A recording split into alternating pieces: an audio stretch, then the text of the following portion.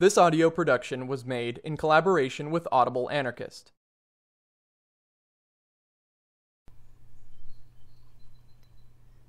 Chapter 13.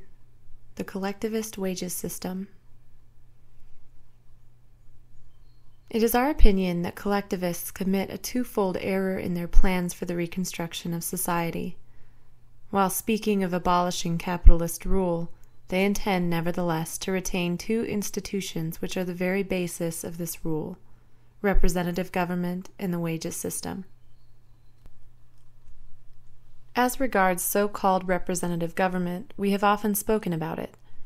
It is absolutely incomprehensible to us that intelligent men, and such are not wanting in the collectivist party, can remain partisans of national or municipal parliaments after all the lessons history has given them, in France, in England, in Germany, or in the United States. While we see parliamentary rule breaking up, and from all sides criticism of this rule growing louder, not only of its results but also of its principles, how is it that revolutionary socialists defend a system already condemned to die? Built up by the middle classes to hold their own against royalty, sanctioning and at the same time strengthening their sway over the workers, parliamentary rule is preeminently a middle-class rule. The upholders of this system have never seriously affirmed that a parliament or a municipal council represent a nation or a city. The most intelligent among them know that this is impossible. The middle class has simply used the parliamentary system to raise a barrier between itself and royalty, without giving the people liberty. But gradually, as the people become conscious of their interests and the variety of their interests multiply, the system can no longer work. Therefore, Democrats of all countries vainly imagine palliatives. The referendum is tried and found to be a failure. Proportional representation is spoken of, so is representation of minorities, and other parliamentary utopias. In a word, they strive to find what is not to be found, and they are compelled to recognize that they are in a wrong way, and confidence in a representative government disappears. It is the same with the wages system, for after having proclaimed the abolition of private property and the possession in common of all means of production, how can they uphold the wages system in any form? It is, nevertheless, what collectivists are doing when they recommend labor checks. It is easy to understand why the early English socialists came to the system of labor checks. They simply tried to make capital and labor agree. They repudiated the idea of violently laying hands on capitalist property. It is also easily understood why Proudhon took up the idea later on. In his mutualist system, he tried to make capital less offensive, notwithstanding the retaining of private property, which he detested from the bottom of his heart, but which he believed to be necessary to guarantee individuals against the state. Neither is it astonishing that certain economists, more or less bourgeois, admit labor checks. They care little whether the worker is paid in labor notes or in coin stamped with the effigy of the Republic or the Empire. They only care to save from destruction individual ownership of dwelling houses, of land, of factories. In any case, that of dwelling houses in the capital that is necessary for manufacturing. And labor notes would just answer the purpose of upholding this private property. As long as labor notes can be exchanged for jewels or carriages, the owner of the house will willingly accept them for rent.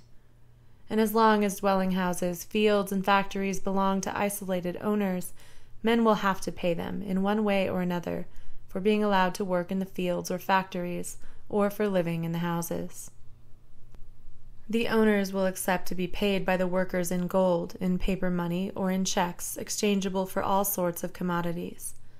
But how can we defend labor notes, this new form of wagedom, when we admit that all houses, fields, and factories will no longer be private property, and that they will belong to the commune or the nation? Let us closely examine this system of remuneration for work done, preached by French, German, English, and Italian collectivists, Spanish anarchists who still call themselves collectivists, imply by collectivism the possession in common of all instruments of production, and the, quote, liberty of each group to divide the produce as they think fit, according to communist or any other principles, end quote. It amounts to this. Everybody works in field, factory, school, hospital, etc.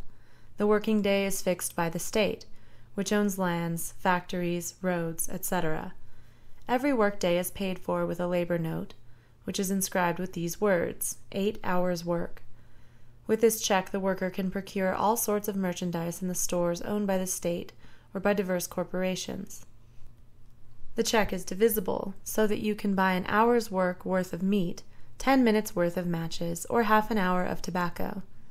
After the collectivist revolution, instead of saying 2 pence worth of soap, we shall say 5 minutes worth of soap. Most collectivists, true to the distinction laid down by middle-class economists and by Marx, between qualified work and simple work, tell us, moreover, that qualified or professional work must be paid a certain quantity more than simple work. Thus an hour's work of a doctor will have to be considered as equivalent to 2 or 3 hours' work of a hospital nurse, or to 3 hours' work of a navvy. Professional or qualified work will be a multiple of simple work, says the collectivist Gronlund, because this kind of work needs a more or less long apprenticeship. Other collectivists, such as the French Marxists, do not make this distinction. They proclaim equality of wages. The doctor, the schoolmaster, and the professor will be paid in labor checks at the same rate as the navvy. 8 hours visiting the sick in a hospital will be worth the same as 8 hours spent in earthworks or else in mines and factories. Some make a greater concession. They admit that disagreeable or unhealthy work, such as sewerage, could be paid for at a higher rate than agreeable work. 1 hour's work of a sewerman would be worth, they say, 2 hours of a professor's work. Let us add that certain collectivists admit of corporations paying a lump sum for work done. Thus the corporation would say, here are 100 tons of steel, 100 workmen were required to produce them, and it took them 10 days. Their workday being an 8-hour day, it has taken them 8,000 working hours to produce 100 tons of steel, 8 hours a ton. For this, the state would pay them 8,000 labor notes of 1 hour each, and these 8,000 checks would be divided among the members of the ironworks as they themselves thought proper. On the other hand, 100 miners, having taken 20 days to extract 8,000 tons of coal would be worth 2 hours a ton, and the 16,000 checks of 1 hour each received by the Guild of Miners would be divided among their members according to their own appreciation. If the miners protested and said that a ton of steel should only cost 6 hours' work instead of 8, if the professor wished to have his day paid twice more than the nurse, then the state would interfere and would settle their differences. Such is, in a few words, the organization collectivists wish to see arise out of the social revolution. As we see, their principles are collective property of the instruments of production and remuneration to each according to the time spent in producing, while taking into account the productivity of his labor. As to the political system, it would be parliamentarianism modified by positive instructions given to those elected, by the referendum, a vote, taken by noes or ayes by the nation. Let us own that this system appears to us unrealizable. Collectivists begin by proclaiming a revolutionary principle, the abolition of private property. Then they deny it no sooner than proclaimed by upholding an organization of production and consumption that originated in private property. They proclaim a revolutionary principle and ignore the consequences that this principle will inevitably bring about. They forget that the very fact of abolishing individual property in the instruments of work, land, factories, road, capital, must launch society into absolutely new channels, must completely overthrow the present system of production, both in its aim as well as in its means, must modify daily relations between individuals, as soon as land, machinery, and all other instruments of production are considered common property. They say no private property, and immediately after strive to maintain private property in its daily manifestations. You shall be a commune as far as regards production. fields, tools, machinery, all that has been invented up till now, factories, railways, harbors, mines, etc., are all yours. Not the slightest distinction will be made concerning the share of each in this collective property. But from tomorrow, you will minutely debate the share you are going to take in the creation of new machinery, in the digging of new mines. You will carefully weigh what part of the new produce belongs to you. You will count your minutes of work, and you will take care that a minute of your neighbor's cannot buy more than yours. And as an hour measures nothing, as in some factories a worker can see to 6 power looms at a time, while in another he tends only 2, you will weigh the muscular force, the brain energy, and the nervous energy you have expended. You will accurately calculate the years of apprenticeship in order to apprise the amount each will contribute to future production, and this after having declared that you do not take into account his share in past production. Well, for us it is evident that a society cannot be based on two absolutely opposed principles, two principles that contradict one another continually. And a nation or a commune that would have such an organization would be compelled to revert to private property in the instruments of production, or to transform itself immediately into a communist society. We have said that certain collectivist writers desire that a distinction should be made between qualified or professional work and simple work. They pretend that an hour's work of an engineer, an architect, or a doctor must be considered as 2 or 3 hours' work of a blacksmith, a mason, or a hospital nurse. And the same distinction must be made between all sorts of trades, necessitating a more or less long apprenticeship and the simple toil of day laborers. Well, to establish this distinction would be to maintain all the inequalities of present society. It would mean fixing a dividing line, from the beginning, between the workers and those who pretend to govern them. It would mean dividing society into 2 very distinct classes: the aristocracy of knowledge, above the horny-handed lower orders, the ones doomed to serve the other, the one working with its hands to feed and clothe those who, profiting by their leisure, study how to govern their fosterers. It would mean reviving one of the distinct peculiarities of present society and giving it the sanction of the social revolution. It would mean setting up, as a principle, an abuse already condemned in our ancient, crumbling society. We know the answer we shall get. They will speak of scientific socialism. They will quote bourgeois economists, and Marx too, to prove that a scale of wages has its raison d'etre, as the labor force of the engineer will have cost more to society than the labor force of the navvy. In fact, have not economists tried to prove to us that if an engineer is paid 20 times more than a navvy, it is because the necessary outlay to make an engineer is greater than the necessary to make a navvy? And has not Marx asserted that the same distinction is equally logical between 2 branches of manual labor? He could not conclude otherwise, having on his own account taken up Ricardo's theory of value, and upheld that goods are exchanged in proportion to the quantity of work socially necessary for their production. But we know what to think of this.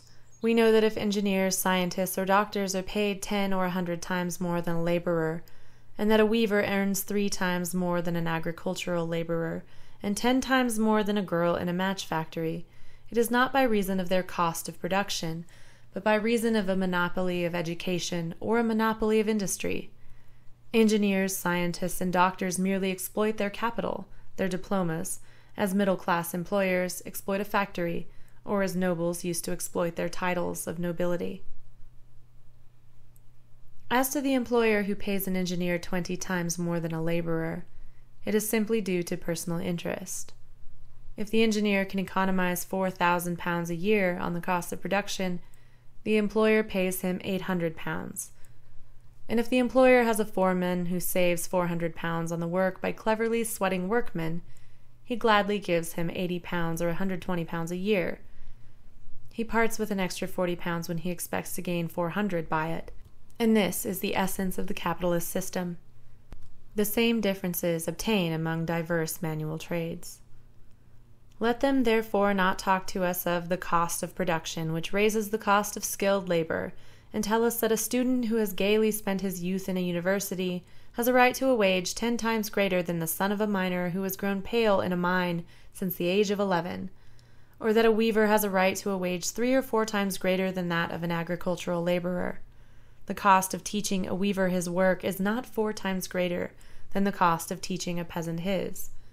The weaver simply benefits by the advantages his industry reaps in Europe, in comparison with countries that have as yet no industries.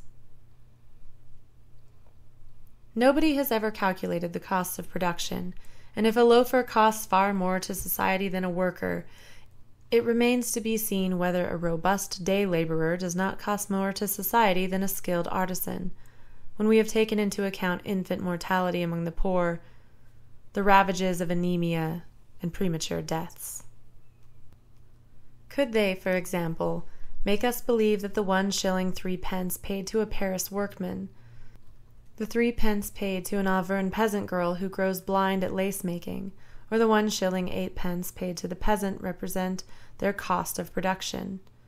We know full well that people work for less, but we also know that they do so exclusively because, thanks to our wonderful organization, they would die of hunger did they not accept these mock wages.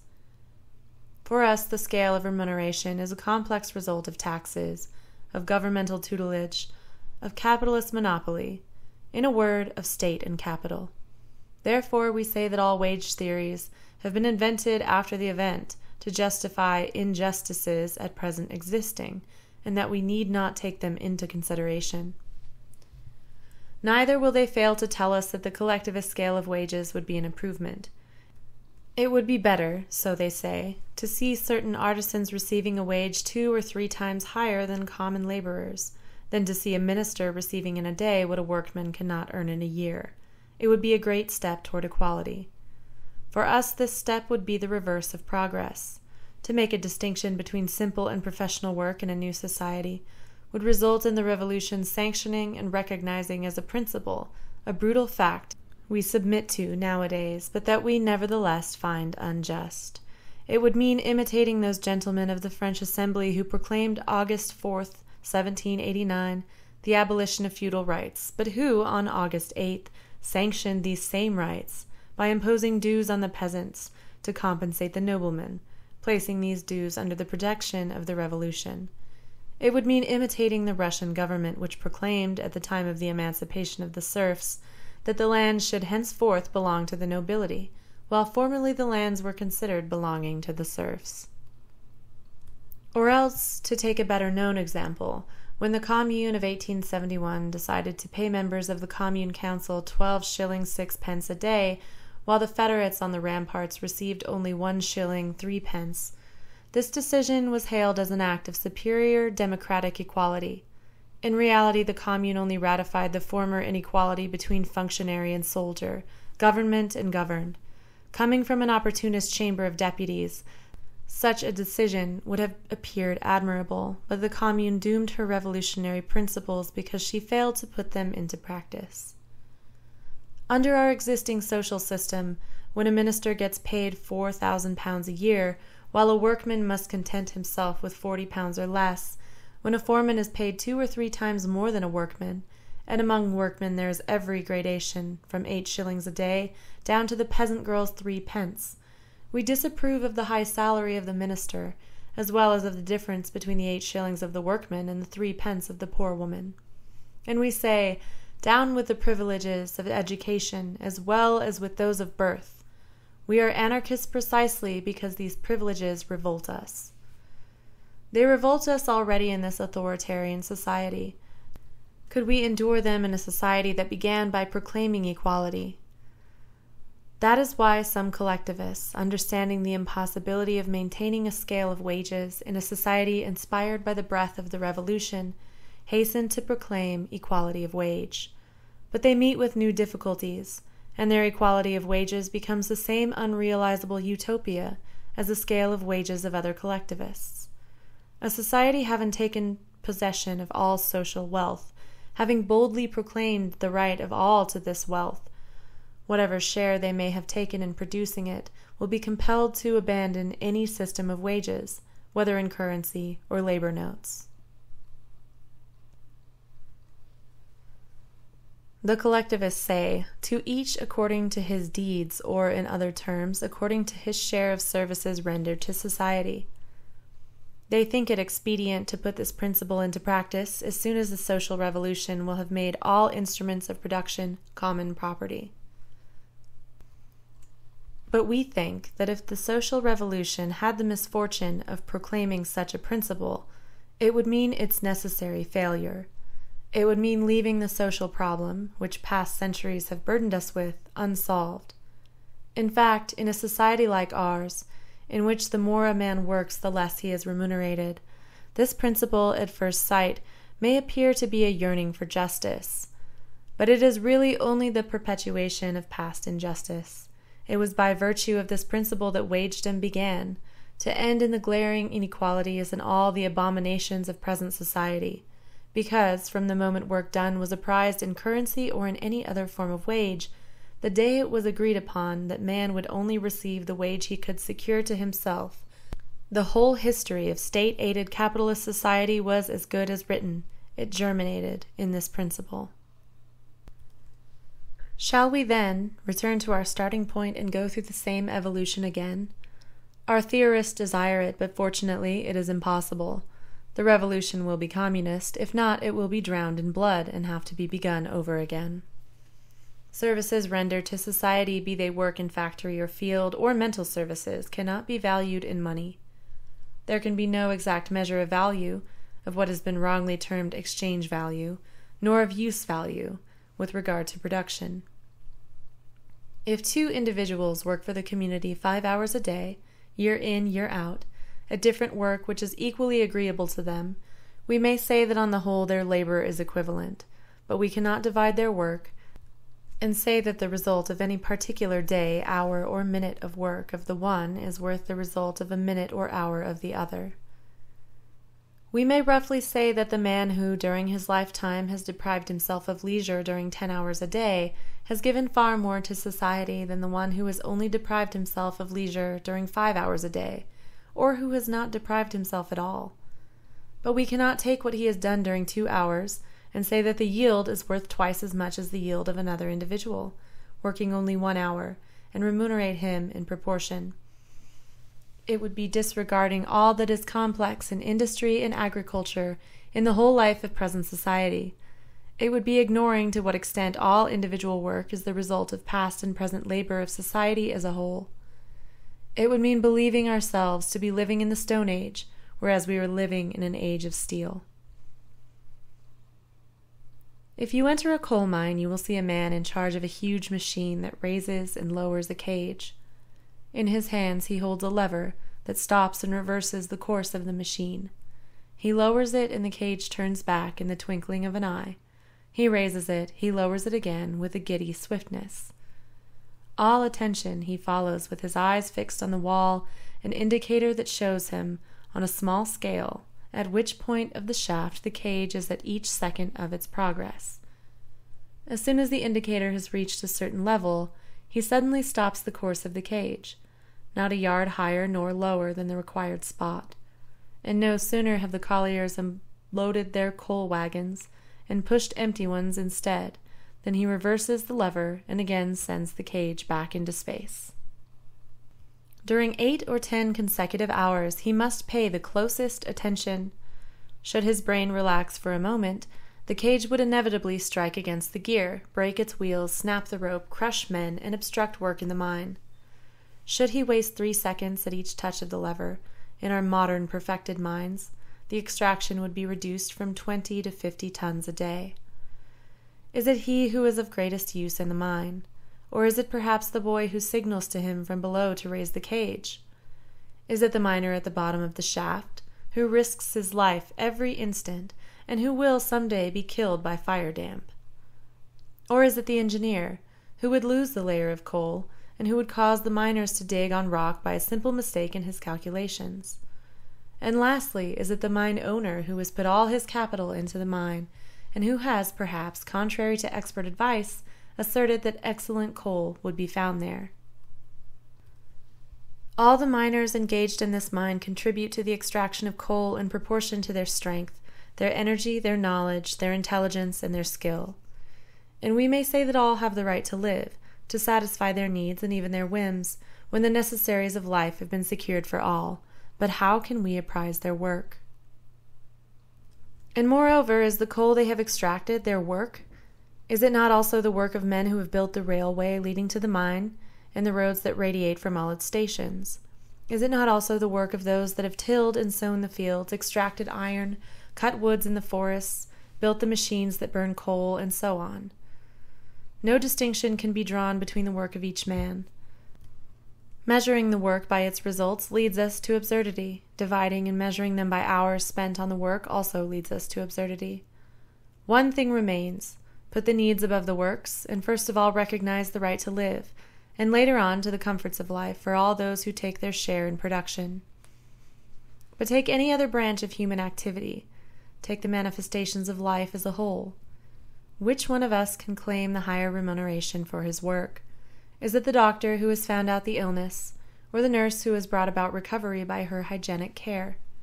Is it the inventor of the first steam engine, or the boy who, one day getting tired of pulling the rope that formerly opened the valve to let steam enter under the piston, tied the rope to the lever of the machine, without suspecting that he had invented the essential mechanical part of all modern machinery, the automatic valve?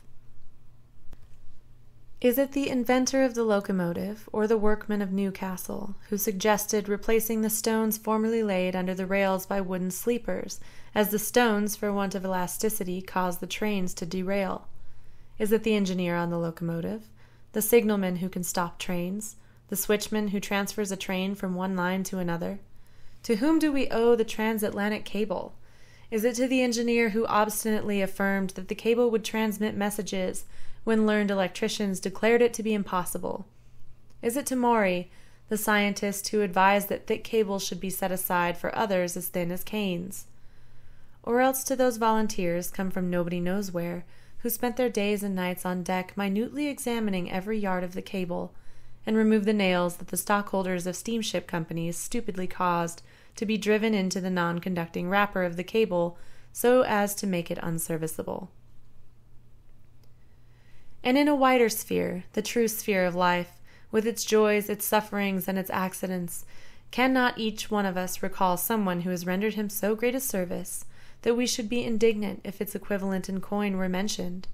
The service may have been but a word, nothing but a word spoken at the right time, or else it may have been months and years of devotion. And are we going to appraise these incalculable services in labor notes?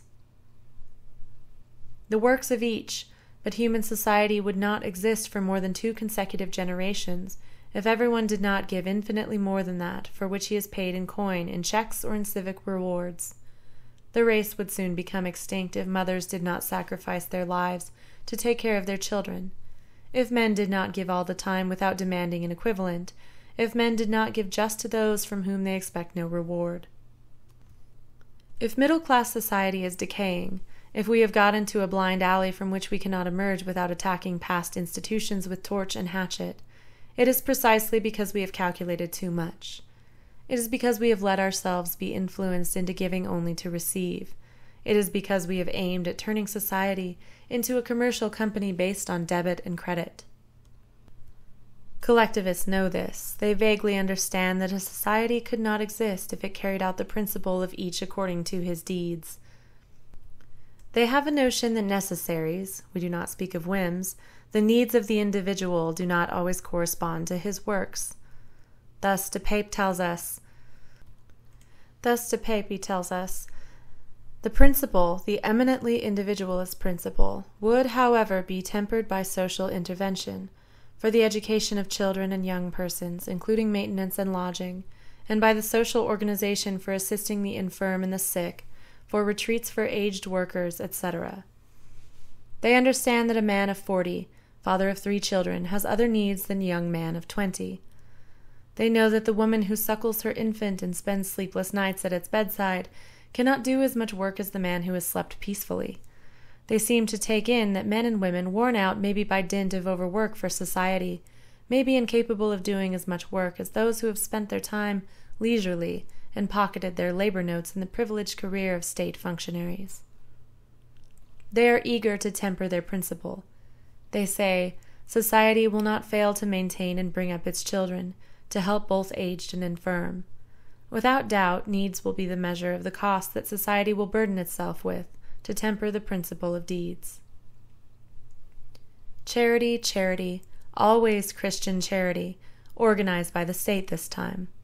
They believe in improving asylums for foundlings, in effecting old age and sick insurances, so as to temper their principle.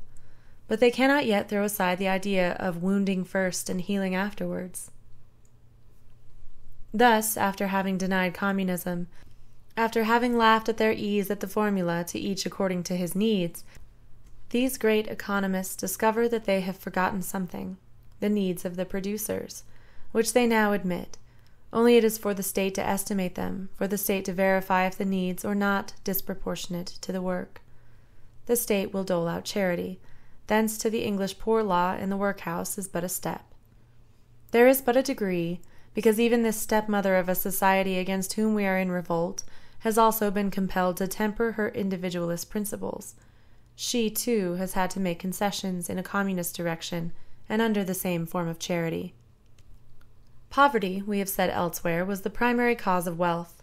It was poverty that created the first capitalists because, before accumulating surplus value of which we hear so much, men had to be sufficiently destitute to consent to sell their labor, so as to not die of hunger. It was poverty that made capitalists, and if the number of poor rapidly increased during the Middle Ages, it was due to the invasions and wars that followed the founding of states, and to the increase of riches resulting from the exploitation of the East, that tore the bonds asunder, which once united agrarian and urban communities, and taught them to proclaim the principle of wages, so dear to exploiters, instead of the solidarity they formerly practiced. And it is this principle that is to spring from a revolution which men dare to call by the name of social revolution, a name so clear to the starved, the oppressed, and the sufferers? It can never be. For the day on which old institutions will fall under the proletarian axe, voices will call, bread, shelter, ease for all, and those voices will be listened to. The people will say, let us begin by allaying our thirst for life, for happiness, for liberty, that we have never quenched. And when we shall have tasted of this joy, we will set to work to demolish the last vestiges of middle-class rule, its morality drawn from account books, its debit and credit philosophy, its mine and yours institutions. In demolishing we shall build, as Proudhon said, and we shall build in the name of communism and anarchy. This has been a production of Audible Anarchist. You can find more Audible Anarchist on YouTube.